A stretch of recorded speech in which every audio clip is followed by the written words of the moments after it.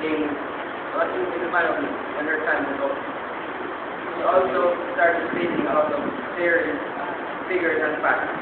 And stuff in the realm of theory. But supposition on the part of the proposition that only goes so far and no more. I like to see where the relevance of all these theories and the proposition still fails to tie in these theories to their argument. True. First speaker also said that we are individuals. So media is the means and the individual. But according to the definition that the opposition gave, we said that media are simply the means to present and disseminate information and is not inclusive of individuals who are behind the production. Third speaker also made the point that media tries to move the individual and society. But this when the population become mindless zombies who will just be molded at the whims and fantasies of the media.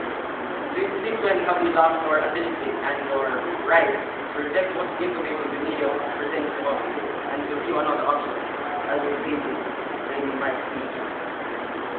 The opposition would also like to point out that there's a difference between power and the power to the proposition kept putting forward the argument that it has ultimate power and that there's totalitarian control.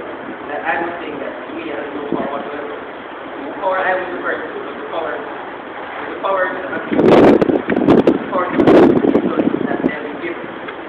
Also, the media does not operate in a vacuum and is not an insular external body. It's not an insular external body. Rather, look for what is the society like to see.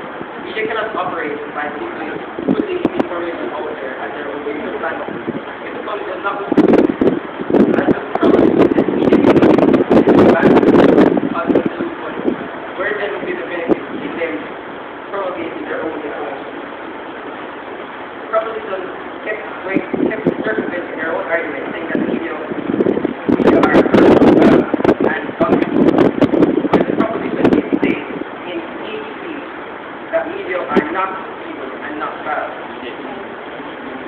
The opposition did also say that there are certain balances in place to cage persons behind media try to step over the law, and that these balances help to prevent them from abusing their power. In concluding, I would like to end with a quote by Aristotle. It is the mark of an educated mind to be able to entertain a thought so